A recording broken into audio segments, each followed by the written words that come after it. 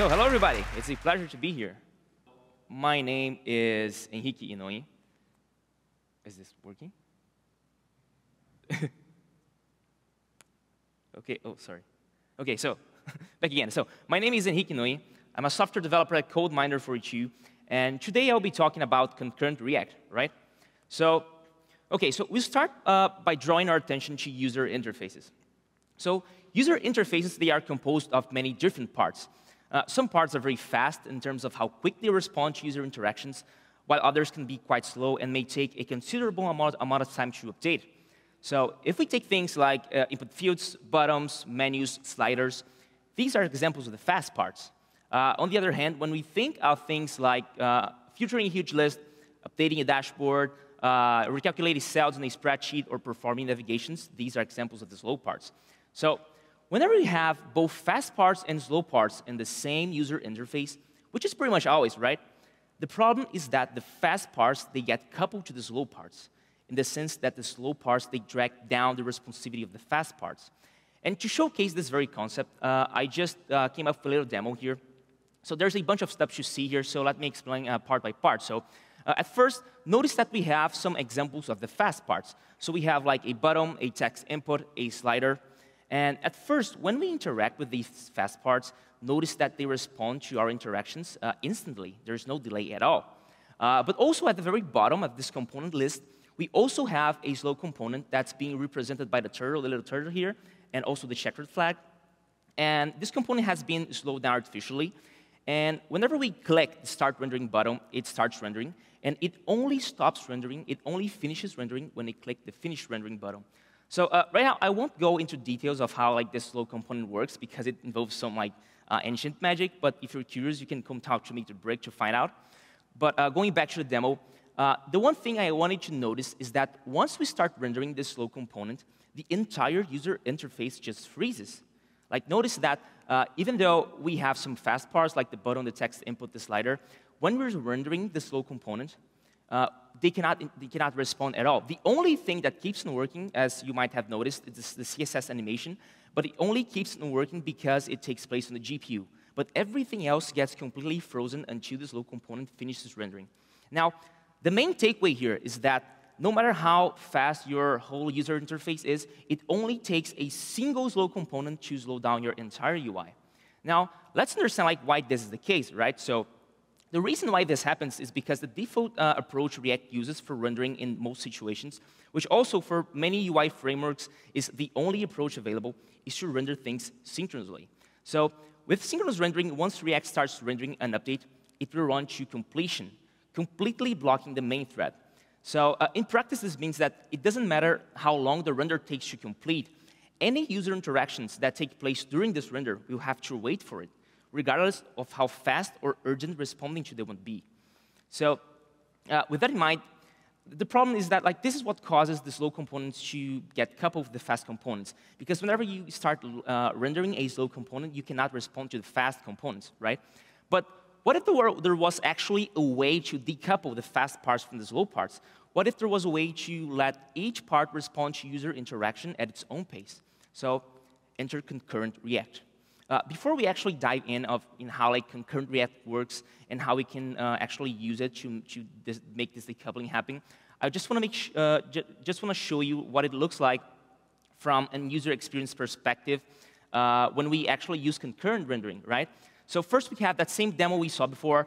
It's pretty much the same demo. It has the same slow component, but notice that now, even though we're still rendering that very same slow component, the whole user interface does not freeze anymore. We can still keep interacting with it. Also, I'm going to show you two more examples.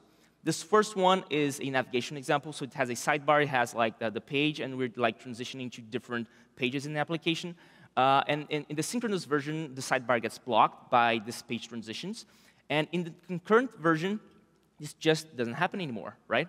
It works precisely as you would expect. We also have a list filtering example where we have a normals list.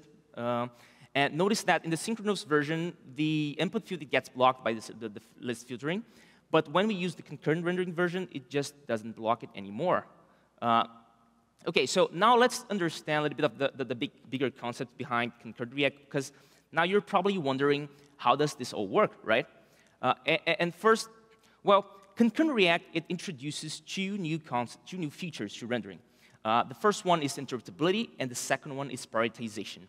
So interruptibility is about being able to stop a render halfway through to do other things, and then coming back to it later. Prioritization is about rendering the most important things first. And when you combine both of them, React can start rendering something like the slow component we saw in the demo.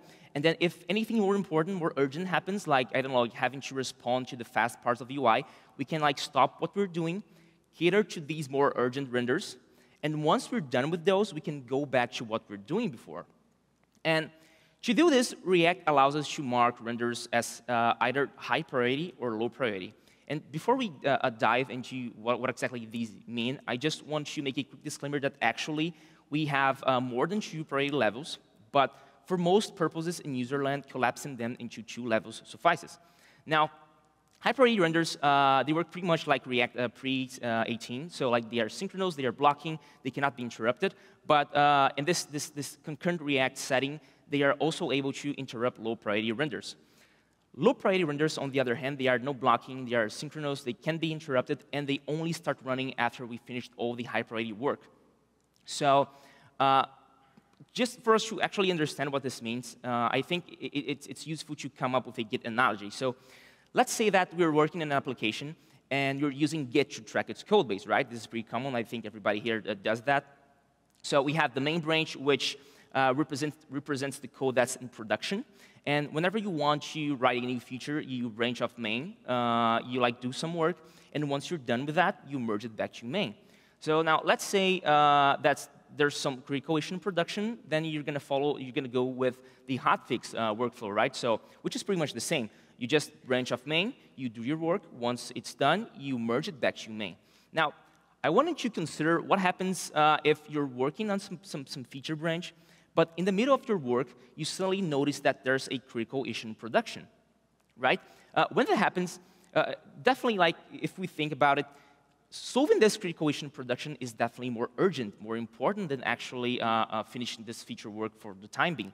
So supposing you're the only developer working on the project, what you have to do if that happens is that you have to interrupt your feature work, you have to work on the hotfix, and only after you're done with the hotfix is that you can go back to finish the feature work. So this is pretty much how Concurrent React works, you know? And if you've been paying attention, you can probably see how the analogy like maps out to the concept we just saw before. So we have the main branch, which equates to DOM, you actually see on the screen. We have feature branches, which are not as important than hotfixes, which equates to low priority renders. And we also have hotfixes which must be dealt with right away that correspond to high priority renders, right? So once we have these concepts in mind, the key to decouple the fast parts from the slow parts is pretty simple. We just need to assign high priority rendering for rendering the fast parts and a low priority for rendering the slow parts. Once we do that, whenever we start rendering a slow part, we can, and we need to respond to the fast parts, we can just interrupt that render, right? Now I want to talk a little bit about concurrent features because we saw all these concepts, but now we're going to see how we can apply them in practice, right? And to do that, we're going to go back to the examples we saw before. So first, the first thing we need to know about concurrent features is that when we do not use any concurrent features, all renders are considered to be high priority renders. So they are not interruptible, they are blocking. So in this case, this is the same example we saw before, the page navigation example. And notice that we're not using any concurrent features here. We're pretty much using a plain node use state, right? And because of that, all renders that are caused by updates to this state, they are considered to be high priority renders. So they are blocking, and this is why the sidebar gets frozen whenever we are navigating away to a different page. But now, when we start using concurrent features, and in this case, we're using, we basically have 2 new elements here. First, we have a new state that's going to track this, that's going to be used to inform these low priority renders. But we also have this use transition. So I cannot go into like how exactly use transition works, but the important bit is that whenever we update a state inside the start transitions callback, the render that is caused by this state update is considered to be a low priority render, which means it is interruptible. This is why, notice that now we're passing this delayed page to the main component. And because of that, even though like it takes quite a while for the page to to navigate away, the sidebar can remain responsive. Now, let's go to yet another example, the list filtering one. So we have the same situation. At first, we're not using any concurrent features. This is why our text input gets blocked. And now in the second version, we're using deferred value. Now, use deferred value is, even though it has a different API from use transition, it works pretty much the same way. So whenever we pass a new value to use deferred value, we're going to cause a re-render. But this re-render is going to be considered a low priority re-render. So notice that now we're still passing filter to the input field, but now we're passing the deferred filter to the filtered list. And this is what makes this is what keeps the interface responsive, right?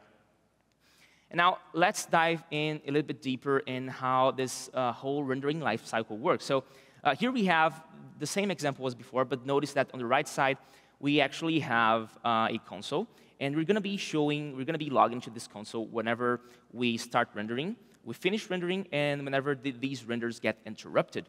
So let's see step by step how this works. So at first, we type the first letter age, right, in the filter. And when we do that, because we're using set state to set the filter, this is causing a high priority update. So this high priority update render, the filter has, it's up to date, but the deferred filter is not. Notice that the deferred filter still has its, old value, the initial value, which is just an empty string. Now, as we saw before, low priority renders then only start after high priority renders have finished. So now that our high priority render has finished, we can start doing the low priority render. And in this low priority render, both filter and deferred filter are with the most up-to-date state. But the thing that happens is that before we can actually finish this low priority render, we type yet another letter, in this case, the letter O. And when we do that, because we're using set state, which is which causes a high priority render, this low priority render is interrupted, and we go back to the high priority render, right? So it's basically the same thing. We finish the high priority render, and after that we can start the low priority render again. But this time we can actually finish the low priority render before we type another letter, and because of that, the UI gets updated accordingly. And we keep doing that, so on and so forth, until we finish the process. So I think this kind of showcases how this whole high priority and low priority renders work in practice. And well, with all that in mind, I think it's just very important to keep in mind that probably you're all thinking, okay, so Concurrent React is very nice. It allows us to make sure that renders not block, right, the main thread. So we should probably use concurrent features for everything. Well, actually, no, because the thing is, if you use concurrent features for everything, you're just basically saying that everything has a low priority, right? And if everything has a low priority, it just basically means that there's no priority at all. So we basically end up with the same problem we had before, because without concurrent features, it just happens that all renders are considered to be high priority. This is why everything blocks anything else. So our jobs as developers to work with concurrent feature properly is to be able to identify which parts are fast, which parts are slow, and then we assign priorities accordingly, right? Also, one other thing I would like to talk about is just that it's important to keep in mind that Concurrent React will not necessarily make your application faster, but you definitely make it feel faster, make it feel more responsive. And sometimes this is even more important than actually making your application faster. Of course, if we could make our applications as fast as we wanted, there would be no problems at all, right? But many times there's only so much we can do in terms of how optimized we can make our applications. So if we cannot make our applications lightning fast, the second best thing we can do as developers is to make sure we deliver a great user experience. And I think Concurrent React allows us to do that by making sure we can keep our applications responsive. So that is all I had for today. Also, there's a post that I wrote that dives in much deeper in this topic. So if you're interested, feel free to check it out.